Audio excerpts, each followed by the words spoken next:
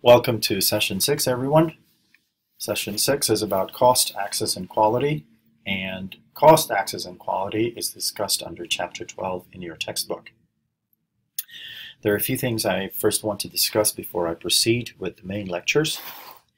First is that there will be themes or topics that will be discussed that are outside of Chapter 12, but they are related to this particular topic that we're talking about, the iron triangle of healthcare. So pay attention to those slides because it will tell you where you will find on which chapters those topics are discussed in your textbook. And those slides will actually tell you the pages also that you will have to go to in your textbook and do some additional reading because it's important as they will be included in this lecture. Okay, the second thing I'd like to remind everyone is that your semestral project, which is your term paper, the basis of that project is this learning session that we're doing right now, cost, access, and quality. If you remember the rubric I gave you, the centerpiece of the term paper is one of these domains, either cost, access, or quality, in relation to a particular disease or a health topic that you want to discuss. Third, and before I proceed, the last thing I'd like to discuss with you is that this session culminates with your assignment. Your assignment is designed to help you get set up and get started with your paper. That can only be accessed after you have gone through each section of this session sequentially, because this is a learning module. Okay, so I think we are ready to proceed. So again, cost, access, and quality are the three major cornerstones of the U.S. healthcare system. They're therefore known as the domains. The three domains are the cornerstones. And they're also known as the iron triangle of healthcare. It's an iron triangle because they are all interconnected.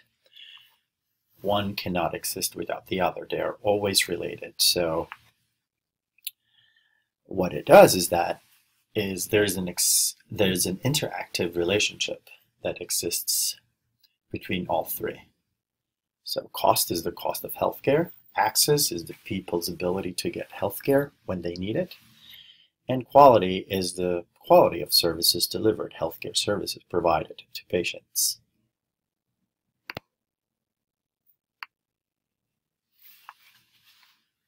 So in this first part of the session, let's talk about the cost of healthcare.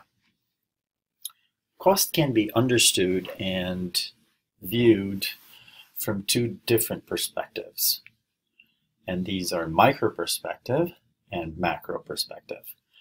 So the first example of a micro perspective view of cost is from a consumer. That will be us.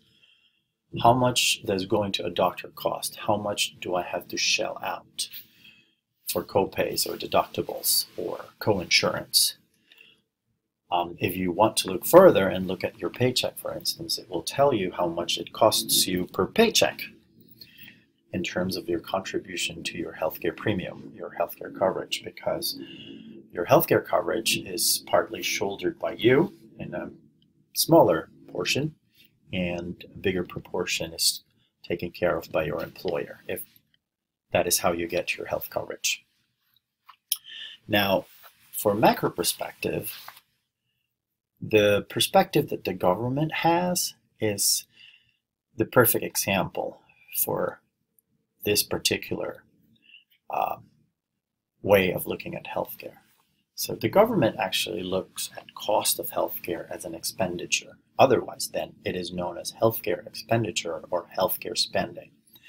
This is the formula for healthcare expenditure, whereas the price multiplied by the quantity equals expenditure. So P is for price, the price of the service or the healthcare goods, how much of that healthcare service was needed or given. And if you multiply that, that then becomes the expenditure or spending per se. And that is a macro perspective way of looking at healthcare costs. So it reflects how much a country, how a nation consumes economic resources related to healthcare. And these resources are health insurance, the skills of professionals like doctors, medications, equipment, discoveries from medical technology and research.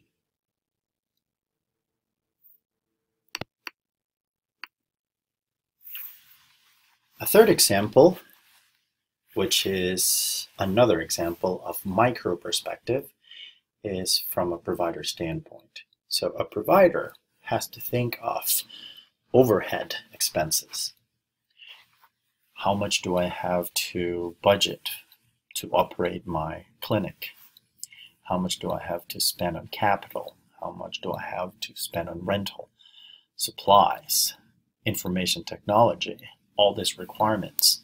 So from a provider perspective, which could either be an individual doctor, a clinic as a whole, a health center as a whole, or even a hospital as a whole, when they think about the expenses that they have to put out, that is also micro perspective. So that is very similar to the perspective that we have as consumers. So in this case, we only use the government as the only example for having a macro perspective.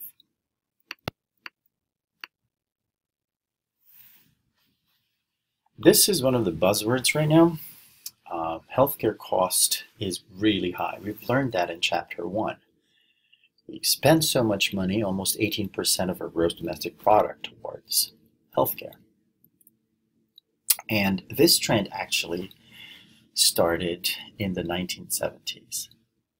And what really prompted this was the creation of Medicare and Medicaid in 1965.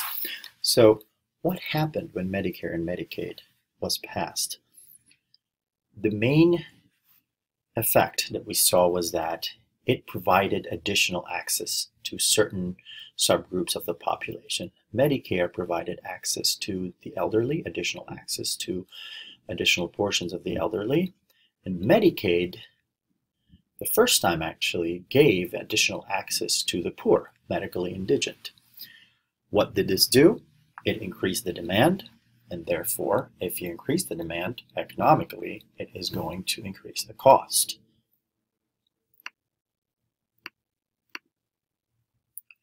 Another reason for high cost of healthcare is a third-party payment system that we adhere to.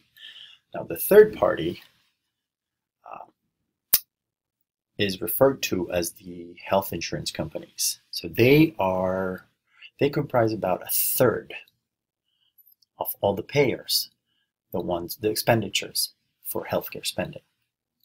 And we will talk more about health insurance companies and their role in the cost of healthcare when we talk about healthcare finance. The next reason for high cost in healthcare is our dependence on operating our healthcare system in the semblance of a market. It's like we're selling an economic good, an economic service. So what happens is that in reality, the use of healthcare is driven by need and not by demand. Now, the law of supply and demand is one of the main philosophies of a market economy. But the fact is, healthcare is driven by need. It's not demand. For instance, the car industry is thriving because there is a demand for car. Well, is there a need for a car? You can argue with that, but some people probably don't need it, but they need it they want it anyway. So let's talk about other products like a cologne, or a shampoo, or a soap. Some people could argue that they need it, but do we really need it? Can we survive without it? Perhaps so. So it's really demand that drives market sales of these things. Another thing is that quantity of healthcare produced is usually higher than in competitive markets. So we produce more healthcare services, and prices are always higher than the true cost of production. Next reason is our dependence on technology. So the growth of technology requires a lot of expenditure, a lot of investment, and it has a direct relationship with the increase of healthcare costs in the States. Once technology is created, people discover it, and people then start asking for it and demanding for it. It also raises the expectations of people. It's medical technology that people depend on and basically rely on to treat more and more medical conditions.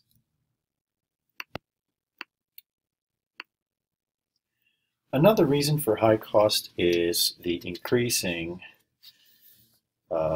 portion of the elderly population towards or in relation to the general population of the country.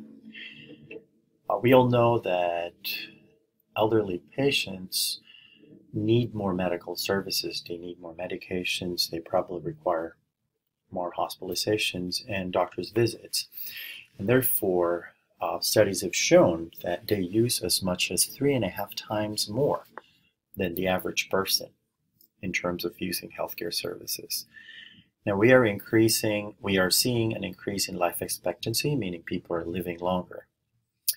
And therefore, the subpopulation of the elderly in proportion to the general population is growing.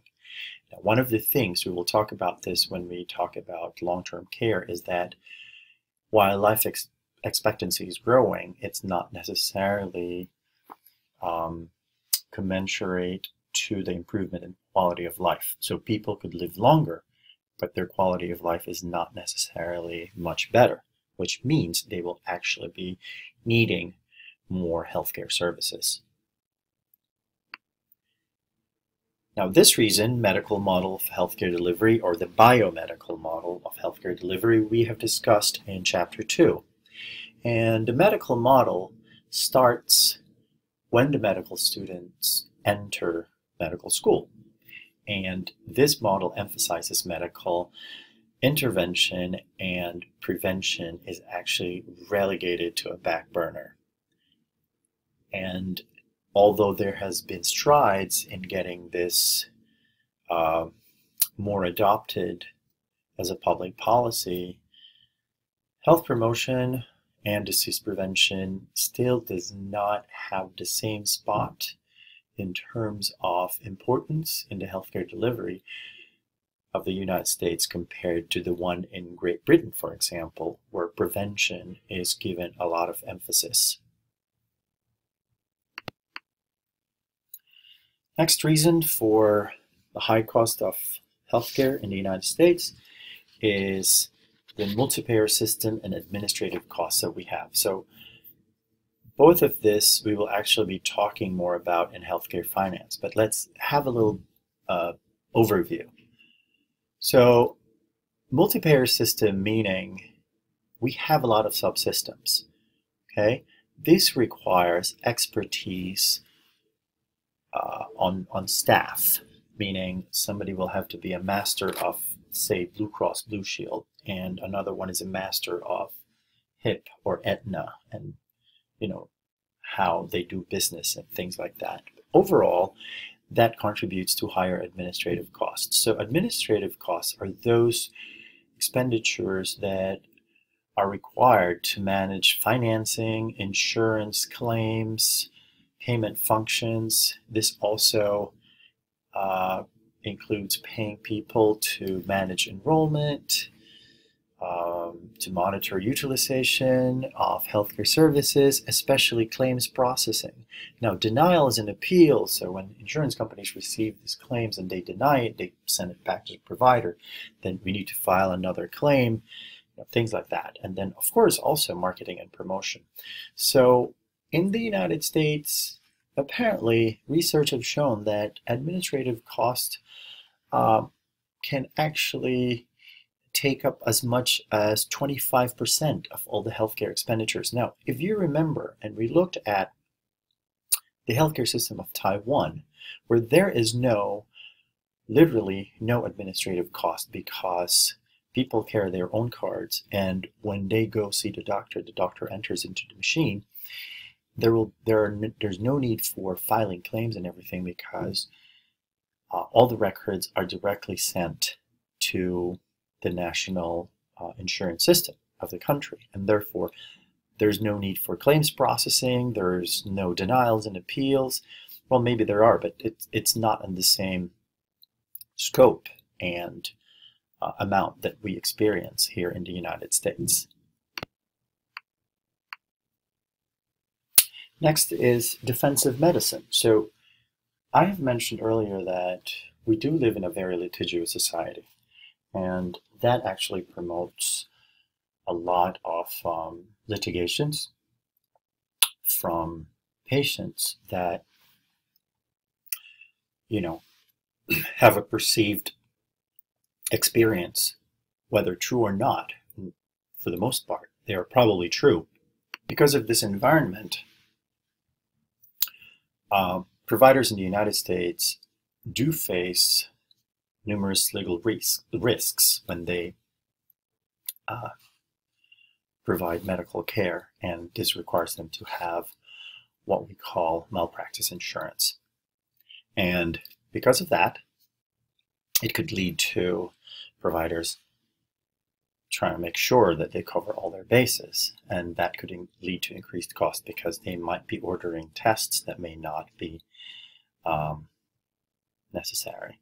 So, if there's no tort reform law where there's no restrictions in malpractice claims, this actually increases malpractice insurance and also increases the instance of this claims and happening. And eventually that leads to increased healthcare costs.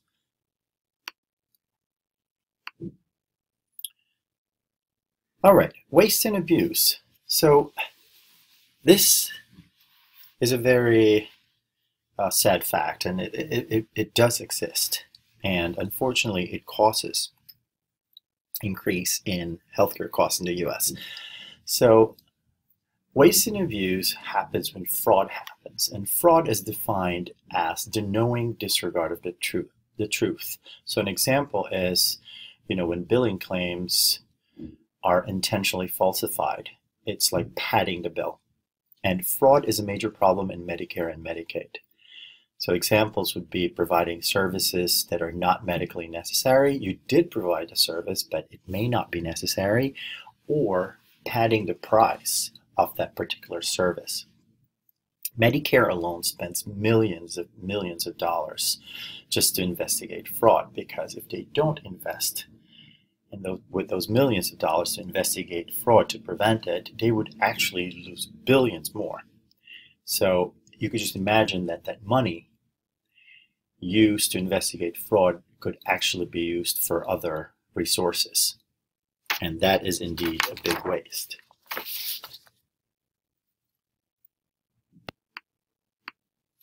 How about we flip the coin and look at the other side? If there are several reasons why healthcare cost is so expensive in the United States, the government has to be doing something to curtail these costs. Well, one example, or one thing that governments have done, particularly governments with universal health care, is that they employ what we call health planning. So this is an undertaking by the government to literally have a plan on how to distribute and make healthcare resources available. And it's almost looking at how could we make the services available that could reach as many people as we can with the best health outcomes for everyone. In the United States, this is not necessarily the main guiding principle in health planning.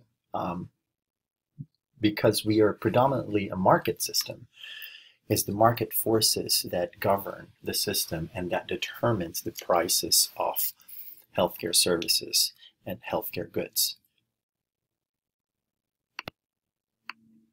Now, what about directly controlling the amount that is going to be spent, meaning the price of the services itself? Is there a way to actually control them? So for this particular topic, price controls, there are several subtopics here that you will have to read up on a separate chapter in your book. So you have to read up on pages 143 to 146 of your textbook for this particular one. So one of the most notable things that happened that directly talks about price controls in the United States is what Medicare did for payments for hospital stays. So Medicare reimbursements, we will talk about all these terminologies in the following slides. Basically, what they did was they shifted from retrospective reimbursement to prospective reimbursement system by using diagnosis-related groups. Now, what are these things? So let's go through each of these terminologies. First, let's talk about reimbursement. So when we talk about payments for healthcare services, we are actually talking about reimbursements. So these are payments made by health insurance companies, third-party payer sources, to the providers of healthcare. So it could be an individual provider, a clinic, a hospital. Now, why is it called a reimbursement? And what does reimbursement simply mean? So reimbursement means you would have already shelled out the money for something, right? So when you do travel for work, for instance, you buy your ticket, you book your hotel, you pay for your meals. When you get back, and because it's official business, you could actually file for reimbursement. You submit all your receipts, and then you get back all the money that you spent for it. Now, payments for healthcare services are called reimbursements because that's exactly what happens. Because it is basically a settlement for services provided beforehand. So the services that were given have already used up resources that the provider used up at the time of the patient's visit. And reimbursements are only done after providers have filed a claim and submitted all the necessary documents for that particular service or services that were given to that particular patient who is a member of that health insurance plan. So let's talk about the two main types of reimbursements in healthcare. There are actually several more, but for the purposes of this course, which is quite foundational, as I've mentioned to you at the start of the semester, we're only going to concentrate on these two main types. First is retrospective reimbursement. And the most common example for retrospective reimbursement is called fee-for-service reimbursement.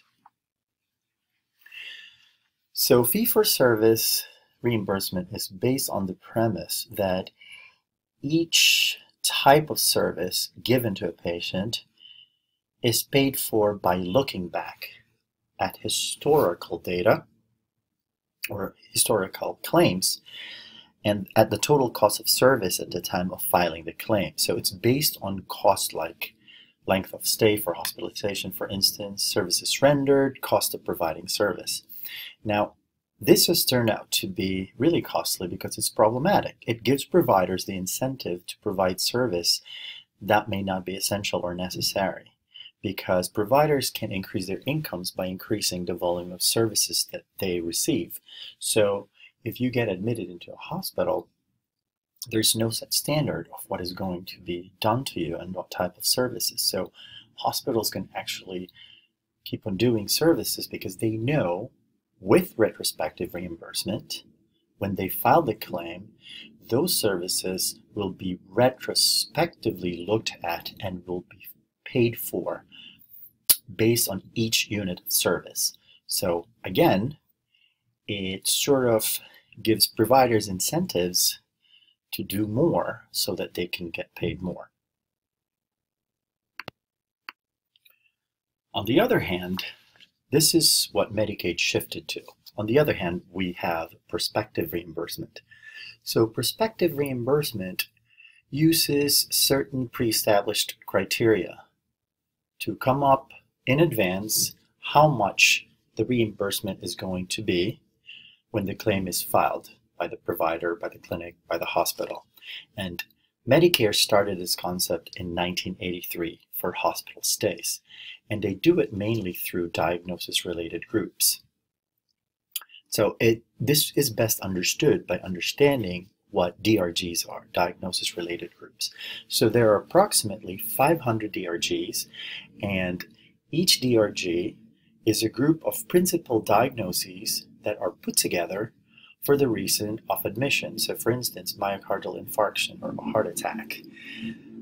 What they did was they gathered data in the past and they collated and analyzed this data, and basically they were able to identify the principal diagnoses and the services that are actually done for each type of admission. In this case, we're using the example of a heart attack. So now they have an idea what type of diagnoses are actually used for that particular admission. So they were able to determine what diagnosis will be used for a heart attack admission, and they were able to determine how long the stay should be and what type of services should be given.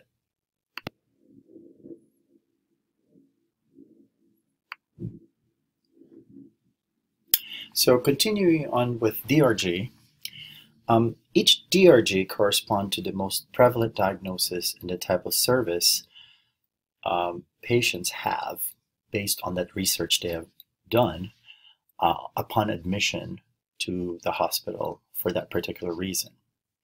And in this case, reimbursement rates are bundled services based on that group of diagnosis for that particular admission. Hospitals really don't have a choice in choosing what diagnosis go into DRGs because the government determined this in advance, and hospitals receive it from the government, and the government will give them guidelines. This is what this DRG is for. It's for a heart attack, and these is the fixed rate for that particular bundle of services that you're supposed to give to a patient who's admitted with a heart attack. Now, this might be a little bit confusing because perspective really means looking forward, right? But perspective really is just a terminology because it's used for the bundled type of services. It's perspective because you're looking forward in terms of that admission, that moving forward once this patient is admitted, these are the types of bundled services the patient is going to receive. Now, even if it's called perspective, not historical, it is still reimbursement because the payment is only done after the services are given to the patient and only after the claim has been filed by the provider or the hospital in this case.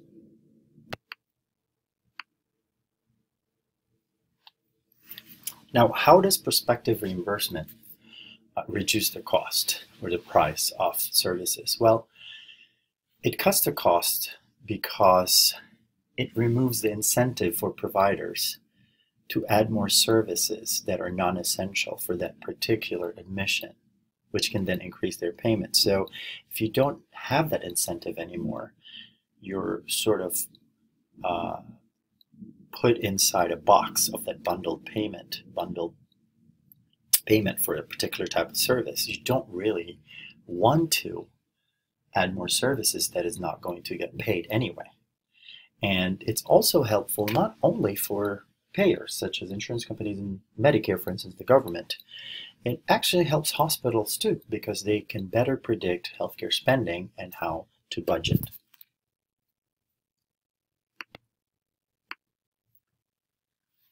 So in 2000, prospective reimbursement was extended to outpatient. So it started with inpatient care through DRGs. Now, how would they do this in outpatient care? So it was started in 2000. And if we use the example of DRGs for inpatient or hospitalization, for outpatient, we're going to use the example of capitation method. So capitation simply means per head, and this amounts to monthly payments given to clinics, doctor's offices, a provider itself, for each patient that is signed up with the insurance company, who is, in other words, a member of that insurance plan to that provider to receive health services. This is the reason why we are encouraged, or why we can only see, depending on the health plan we have, that we can only see providers that are within our network, because those providers are paid a capitated fee for each of us. And regardless of how much services we receive, the provider receives a flat payment. So the capitated fee is always given. So this encourages providers to only provide and give the amount of services that is within the budget of that monthly capitated fee. The last approach, the last cost containment approach that we're going to discuss is competitive approaches. So first is what we call demand side incentives. Demand side incentives is, demand refers to us because we are the ones, we are the healthcare consumers, we are the ones that demand for the services. And incentives meaning it requires us to share the cost of healthcare. And we are slowly feeling this with increased portions of paying our healthcare insurance premiums, for instance, also higher cost of copays and higher deductibles and higher coinsurance. So it makes us aware that insurance is not free, that we don't get it for free. It actually also comes out of our own pocket. And it encourages us to be more conscious on how to use healthcare services. Because the more we go to the doctor, the more we pay, the more we shell out copays, the more we shell out coinsurance, the more deductible we actually have to shell out. And this is a good example of making us feel that health services is not exactly free just because you have health insurance.